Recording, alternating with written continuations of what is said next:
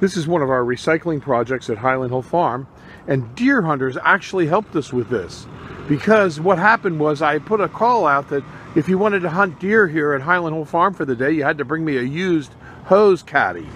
And as you can see, I got a lot of used hose caddies. And here today we're going to be chipping trees in the fields. So we're bringing our loader over with our chipper. We grow lots and lots of trees here at Highland Hill Farm. This is Bill at Highland Hill Farm. At our tree farm, we grow a lot of seedlings and transplants.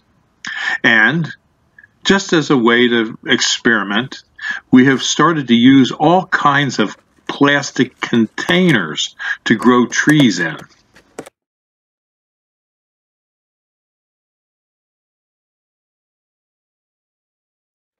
It may not be the most efficient way to do it, but we get a lot of enjoyment in trying to see which containers will work the best. We have literally thousands of containers that we're using to grow trees in. And you can stop into Highland Hill Farm and see how we grow our trees.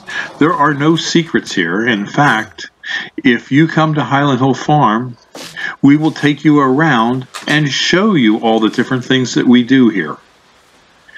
You can call us at 215-651-8329 and arrange to see some of our tree operations here at our Fountainville, PA farm. We're located near Doylestown, north of Philadelphia. And one of our main trees that we grow on this farm is the green giant arborvitae. These are weeping willow trees that were grown inside this plastic bottle. We took a cutting about a month ago, put it in this plastic bottle, and here it is after a month. Taking the bottle off and looking very closely down here, you can see it's putting out all kinds of roots all over the place. So this no longer needs to be under the plastic. We can take the jar off now and use it on another set of cuttings. On our farm, we also accept horse manure in, which we use on our fields, and also get in a lot of clean dirt from people that are building swimming pools.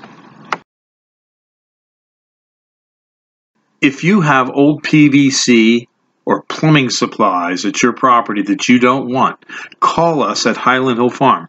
We'd be glad to come and pick it up and recycle it as best we can on our tree farm in Fountainville, PA.